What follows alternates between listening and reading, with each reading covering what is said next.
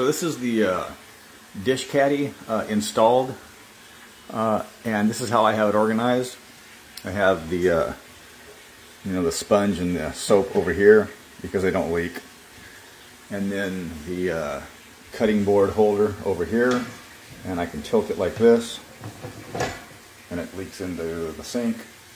And then I put this back here so it leaks into the sink. And the about the only place you can get the silverware caddy is in the front. If you want it to leak in the sink, you can put it anywhere you want, but if you put it out here, it's going to leak outside the sink, and that kind of defeats the purpose of the product. That's not a big deal.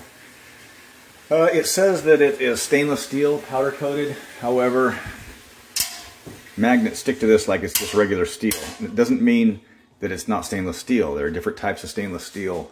Some of them are magnetic and some of them aren't, so I really can't comment on that. But if this is stainless steel and the paint chips off, and it will, because you're going to be dropping metal spoons like this into the bottom of this where the powder coating is. You're just going to do that. You're not going to put them in real easy. And it's going to chip the paint. So it's powder coated. This is a... I've done powder coating before on metal. If it's powder coating, I've never seen this type of powder coating. It's kind of a matte finish, and powder coating is smooth. Anyway, maybe they can do it differently now. It's been a long time. But anyway, this is how I have it set up. And a couple of things here. This is about as good as they could do, I guess. It's pretty decently organized. It snaps together right here in the middle to save space when they ship it. It has 4 screws, 1, 2, and 2 on the other side, and that's it. To assemble it, it's very easy to assemble. These can only be so wide, otherwise they come out here and they interfere with you doing dishes. These work really well. You just stick the bowl in these like this, like a dishwasher, like that.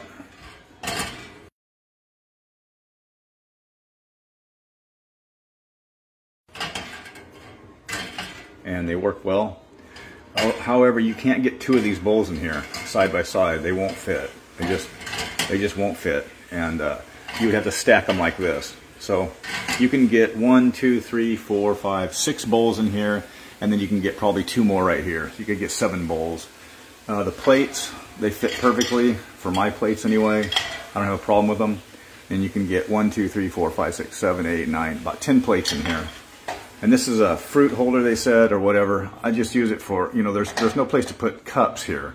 You just have to kind of put them wherever you can put them. But you can put cups here, and you can fit about, I think, about 4 to 6 cups in here, depending on their size. There's no room for pots and pans, but then again, even when you have a side caddy right here, there really isn't any room for pots and pans in those either. And dishes at the same time. You dry the pots and pans and then, put the other stuff in them. So there's about as much room in here as you can get. They do make these, not this company. I don't know if they do or not, but other companies on Amazon make a dual tier. So there's 2 of these right here, racks. You might want to look into one of those if you need more room.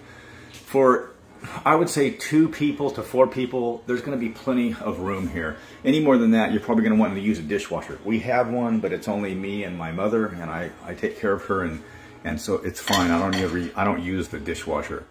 And this is going to this got everything off the counter. It opened up the space right here, which was full, which was a old style dish holder, and I can put a lot of stuff here now when I prepare food.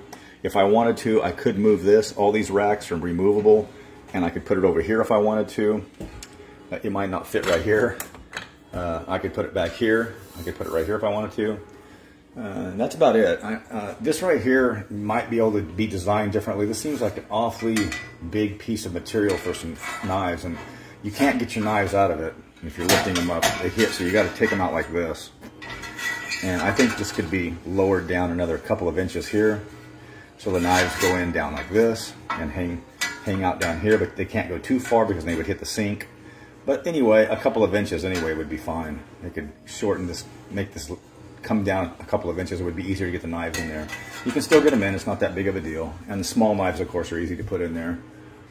The other thing is these holders right here that you put spoons on, soup spoons and ladles and things like that. They're very, very, very cheaply made, and they work. But just to tell you how soft they are, it's kind of ridiculous. You know, they don't need to make them this horrible. Look at this. You can just squeeze that and bend it. So that's really my only complaint is this is not, it's not optimal as far as material goes, but they work. They hold the spoons. They don't deform when you put a spoon up here. Spoons are very light, and it's not gonna hurt them at all. It's just kind of it didn't impress me. Otherwise, this is it. It works fine. My my sink from the widest point to the widest point is 33 inches. They recommend not going any more than 32.5, but you can see here that I still have space. So you can go 33 inches. You could probably go even more than a little bit more than 33 inches. And it fits fine. And everything drains right down into the sink. It's pretty cool. The other thing you want to make sure that you measure is your distance to your cabinet, which is probably going to be fine because they're not going to come right up against the sink like this. They don't do that. They're always over a ways. So you're probably going to be fine there. Anyway, that's it. That's what it looks like. It works really well, and I'm pretty happy with it. The other thing, stainless steel, I don't know. They say it's stainless steel. Stainless steel, some of it does attract magnets. This does attract magnets very well, like regular steel. If this isn't stainless steel, the paint's going to chip on it, okay? And it's going to rust, and it's going to go right in the trash. There's nothing you can do about that. Like, for example, down in here, that paint's going to chip off. If it's stainless steel, it's not going to rust, or if it does rust, it'll be very slight. It won't be that big of a deal. The last thing I will say is that there are vendors on Amazon making the same thing in stainless steel. It's not even painted. You can see the steel itself, the stainless steel, and they won't rust, or they'll rust very little. You know, they'll last forever. And the ones I looked at were $80. This one's $60. So if you want a truly stainless steel one where you can actually see the stainless steel, bare stainless steel, you might want to look for those. This was $60. It's about in line with all the other ones, the single tier ones, and that's about all I have to say about it. It works. It went together really well. There weren't any broken parts, and for our use, it will be fine as long as it doesn't rust.